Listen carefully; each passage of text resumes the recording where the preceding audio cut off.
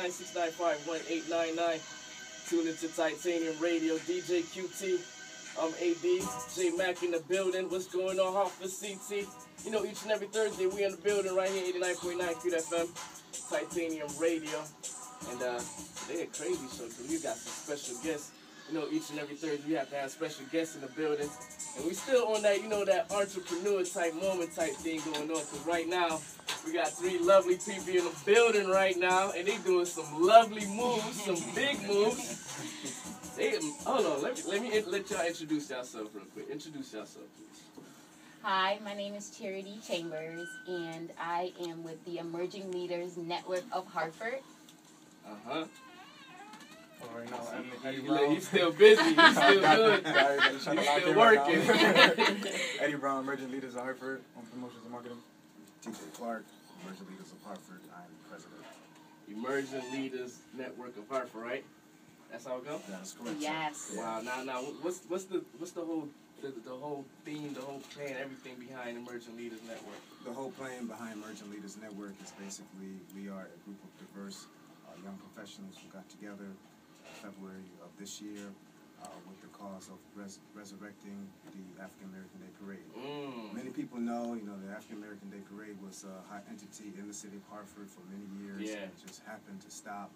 And it just... Yeah, people don't even know what happened to, what just happened? All of a sudden, all of a sudden it just stopped, and so it was an idea that came to me in the car one morning as I was traveling to work, and I contacted a few people who are close and dear to my heart, and we all got together, and we formed this body called Emerging Leaders Network. It's the core right here, Emerging Leaders Network. Yeah, we're missing a few folks. Okay. So next time you have us on our show, we have the whole body here. So how did y'all come up with the Emerging Leaders Network? What's the whole behind the whole name and everything like that?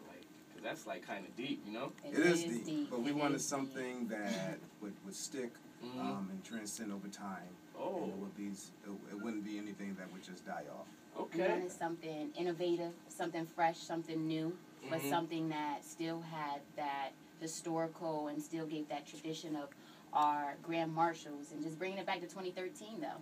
We want to make sure that we keep it youthful, but we keep it old school. We keep all that tying into one linkage, showing that we're leaders.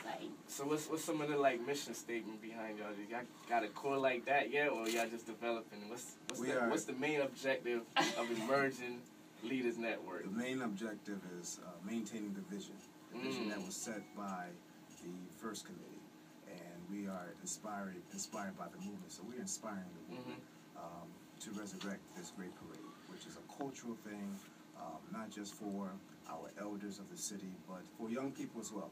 You have young people who don't even know about the African American parade. Yeah, I was going to ask you that because I see how y'all trying to tie the community. It's not just about the parade. Y'all trying to tie the community with the elders, with the youth, with the Absolutely. in between. So what are some of the other things that Emerging Leaders Network? I know y'all definitely working on promoting, trying to bring back the African American parade. So what's some other things that y'all plan on doing within community development, community awareness. We'll touch upon more than likely health equities, marketing, PR. Okay. It's basically a lot of networking opportunities, just bringing it on a local and national level. Okay. We we start off small and then just big emerge. Definitely, I like that. So what's the goals for the African American Day Parade? Y'all got a date set, or how's that going? The date set is for September of next year. Okay. 2014.